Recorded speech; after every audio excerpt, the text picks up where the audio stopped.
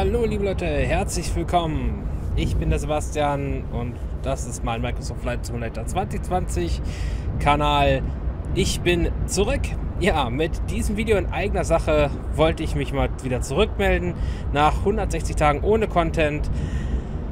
Es ist ein Wunder geschehen. Das Gun Maverick Update hat mir den Crash-to-Desktop-Fehler eliminiert. Ich weiß nicht warum, ich weiß nicht wieso, aber ich bin mega glücklich, euch wieder endlich Content präsentieren zu können.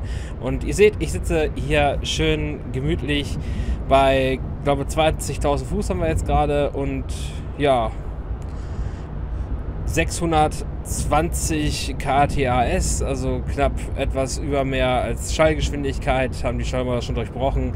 Hier in dieser schönen F18 Super Hornet, die ihr ja durch das kostenlose Maverick Update bekommen habt.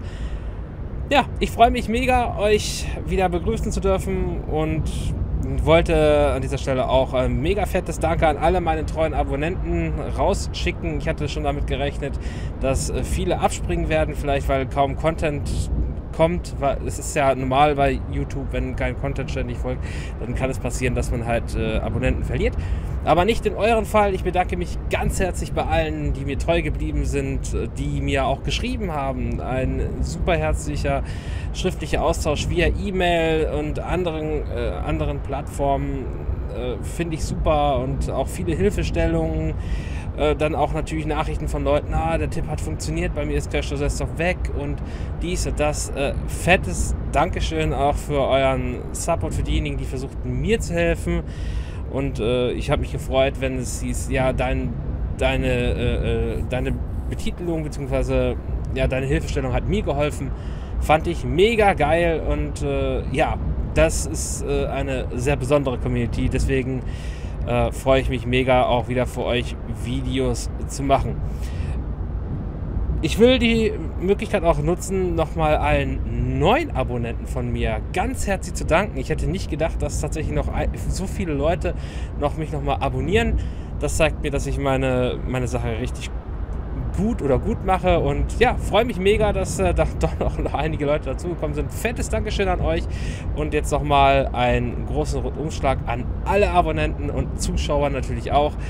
Mega fettes Dankeschön und das motiviert mich natürlich auch, weitere Videos für euch zu machen. Ich habe gerade hier so leichte Turbulenzen. Versuche ich gerade so mal dezent auszugleichen. Motiviert mich natürlich für weitere Projekte und es stehen auch einige an, es sind auch schon ein paar fertig. Ihr könnt gespannt sein, was jetzt demnächst wieder kommt und ja, mega fettes Danke. Ich freue mich megamäßig und jedes Mal, wenn ich bei mir in den Creator-Modus geguckt habe bei YouTube, habe ich mich immer gefreut, dass noch so viele Leute da sind und auch Kommunikation über die Kommentare, Kommunikation über E-Mail, alles top. Ich habe super Leute kennengelernt. Fettes Dankeschön an alle da draußen. Ich freue mich mega wahnsinnig. Ich freue mich wirklich wie ein Schnitzel. Megamäßig. Also, fettes Dankeschön an euch alle. Fettes Dankeschön auch alle, die neu dazugekommen sind, trotz dass kein Content mehr da war über längere Zeit. Crash-to-Desktop hat sich erledigt. Für mich jedenfalls zur Zeit. Toi, toi, toi. Daumen drücken. Alles supi. Woran der Fehler lag, weiß ich nicht. Kann ich euch leider nicht sagen, weil, wie gesagt, nach diesem Update hat es auf einmal funktioniert. Ich musste zwar ein paar Mods rausschmeißen, ein paar Mods-Flugzeuge, die allerdings dann nicht kompatibel mit der Version waren. Das hat sich aber in dem Sinne herauskristallisiert, dass man bereits im Ladebildschirm abgestürzt ist. Im abgesicherten Modus hat alles funktioniert und sobald ich dann wieder oder auch im leeren Community-Ordner hat funktioniert und habe ich dann alle Mods wieder reingeschoben, die ich hatte. Das waren, glaube ich, 150 Mods oder so. Ist halt total abkrepiert. Ist im Ladebildschirm zu einem neuen Flug abgestürzt. Da musste ich halt alles rausfriemeln und habe dann letztendlich rausgefunden, dass sowohl die High-Performance-Group-Helikopter da wohl noch nicht auf dem neuesten Stand sind, nicht so ganz mit dem letzten Update funktionierten. Die musste ich rausnehmen und dann noch einige Mod-Flugzeuge, die ebenfalls irgendwo da einen Fehler hatten. Die mussten leider alle dran glauben. Gott sei Dank, meine gekauften Flugzeuge haben alle funktioniert. Ja, nicht nur die aus dem Shop, sondern auch von Drittanbietern. War alles tutti, hat alles funktioniert. Und auch viele Szenerien und ja, Airports, also runtergeladene Airports aus der Mod-Community haben auch funktioniert. Auch selbst die Libraries haben funktioniert, also die Objekte, die ihr runterladen könnt. Dave Library zum Beispiel ist der bekannteste, es gibt da mittlerweile ganz viele. ja, die haben auch sogar funktioniert. Also da war kein Problem. Es waren einzig einzelne Flugzeuge, die nicht funktioniert hatten, die ich installiert hatte. Wie gesagt, jetzt keine Probleme mehr. Ich kann aufnehmen, solange ich will, soweit es funktioniert. Alles tutti. Ja, ich würde mal sagen, das war's auch schon von mir. Es sollte ja relativ kurz gehalten sein.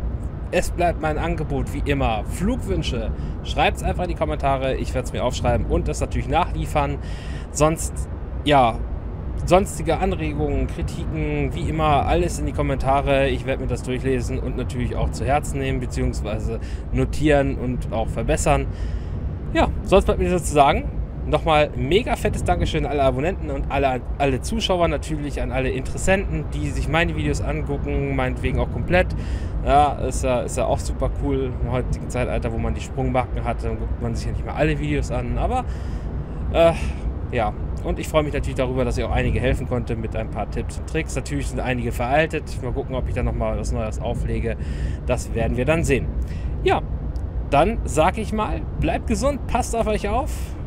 Herzlichen Dank für euer Interesse und ja, ich werde mich jetzt von dann machen, noch ein paar neue Projekte fertig machen und sonst bleibt mir zu sagen, bis demnächst.